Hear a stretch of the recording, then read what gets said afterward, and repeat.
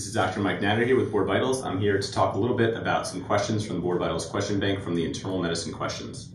Let's jump in. A 55-year-old male with hypertension is started on olmesartan for hypertension. He has no other medical problems. A basic metabolic profile and electrolyte panel are checked 1 month later. Which of the following findings is common? A. Hypernatremia, B. Hyperkalemia, C. Hypoglycemia, or D. Hyperphosphatemia. So this question is really getting to the heart of understanding, first of all, what the drug is, what its mechanism of action is, and understanding the RAS system. First, looking at the suffix of this medication, we see that it's a sartan.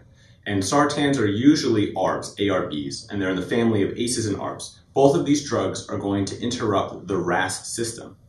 The RAS system is active in states when our body believes that it needs more volume in the tank, such as times of hypotension. Similarly, folks who have hypertension secondary to heart failure may also see that effect. So our kidneys are spitting out renin. Renin is going to go to the liver is then going to take angiotensinogen, convert it to angiotensin 1. Angiotensin 1 is then going to go to the lungs. The lungs are going to make an enzyme called ACE. ACE will then take angiotensin 1 to angiotensin 2.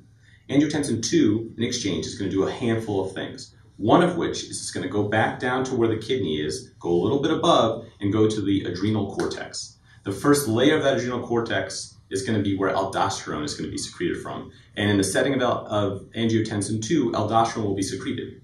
Aldosterone, under normal physiologic circumstances, is going to go into the nephron. It's going to bring in sodium, and water will follow sodium, and it's going to dump potassium.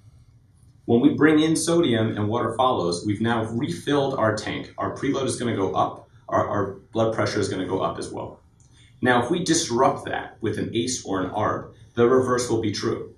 So instead of dumping potassium, we will actually be retaining it. So the answer to this question should be hyperkalemia, or a high potassium level.